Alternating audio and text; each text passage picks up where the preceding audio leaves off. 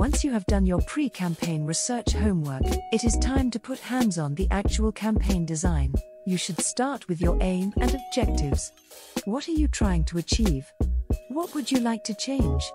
What would you like to see in the community at the end of your campaign? You can start from a brainstorm with your campaign group. Put all ideas on the table and then sort through them. A few tips in formulating your objectives are: be confident and empowering. Grab the audience's attention by providing an alternative and give room for action. Be realistic. What can you achieve with your target audience in the upcoming weeks? Be positive. Provide emancipatory alternatives for the oppressive narratives and avoid emphasizing the hate narrative you reject. Be brief and specific. Try to define your vision and the objectives using single and clear sentences.